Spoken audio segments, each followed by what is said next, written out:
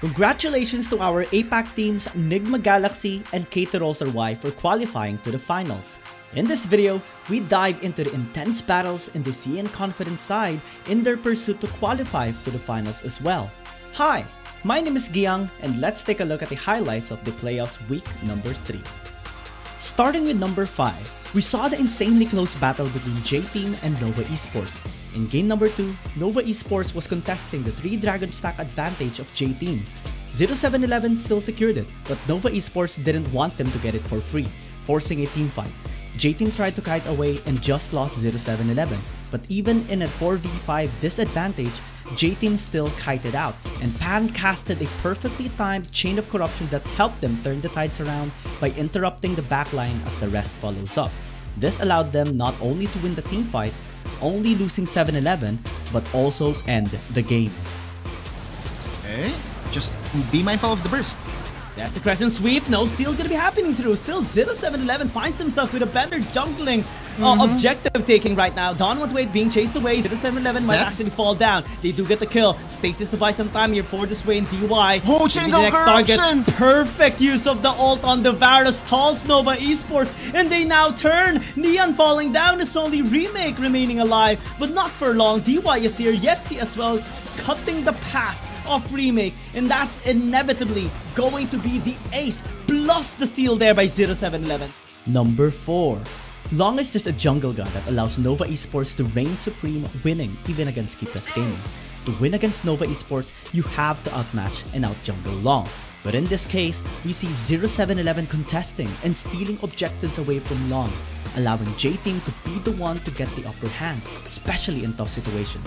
In this fight, we see the effect denying the second dragon for Nova Esports that allowed J-Team to take them on a team fight and win for a 4-for-1 exchange plus the dragon.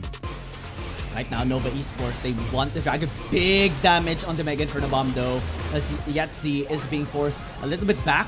But they want to turn on the dragon, but they're being denied of it as well. Perfect use of the package. Stolen! 0711 go gets a steal. Just perfect. Long right now being threatened. Good use of the reports, but it gets deleted. Still, grand challenge for the healing, but already redundant.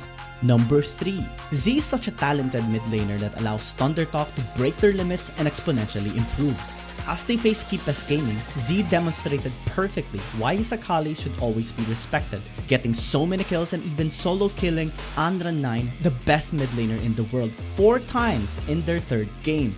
In this fight, we see him easily taken down as KBG puts everything to take him out as well. But this allows Thundertalk to re-engage, taking 3 members of Keepless Gaming and get the Elder Dragon as well.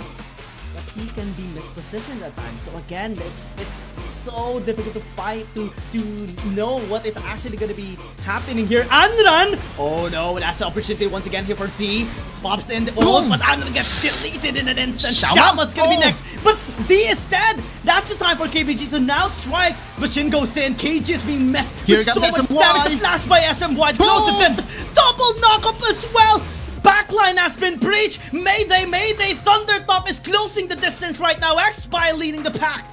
Number 2. Vayne is one of the most difficult champions to use in Wild Rift with its relatively low range, no wave clear abilities, and complexity to pull off. But under the hands of Alone in game number 4 versus Thundertalk, he demonstrated how incredible he is with this champion.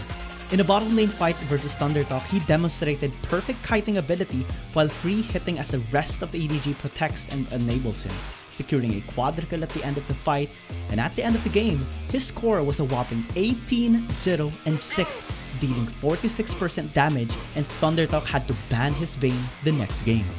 That is the late game fantasy of the Vayne activating right now here in the early game, but that's a cease and desist onto them.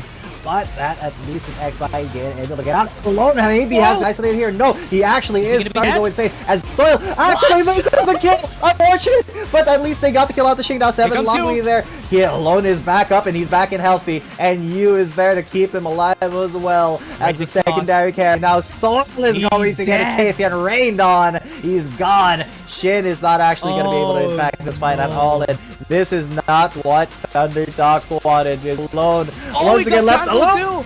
So is Shin. He's gone as well. Alone. How many kills does he have already? And number 1. Thundertalk is probably one of the most difficult teams that Keepest Gaming had to face, especially in the tournament on the line. In the Game 7 and last match against Thundertalk, Keepest Gaming was slowly coming back and Thundertalk wanted to force for Elder to allow them to secure the game. KG nearly got taken out, but was able to escape and had a brilliant idea of shoving the wave in the bottom lane and pressuring for a game-ending push.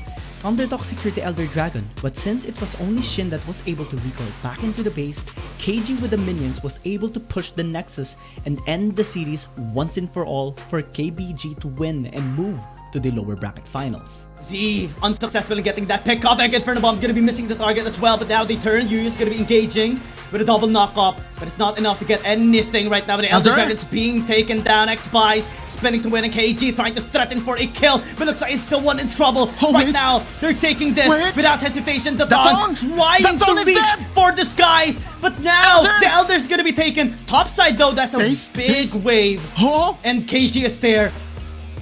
Oh no, KG can just hit the Nexus. Like 3 hits is enough for sure. 1, 2, 3, Elder Dragon! KBG remains in this tournament! Did you love that highlight? Make sure to like and share the video if you did, and keep supporting the teams as we're now moving closer to the final stage. My name is Giang, thank you for watching, and see you again on the next video.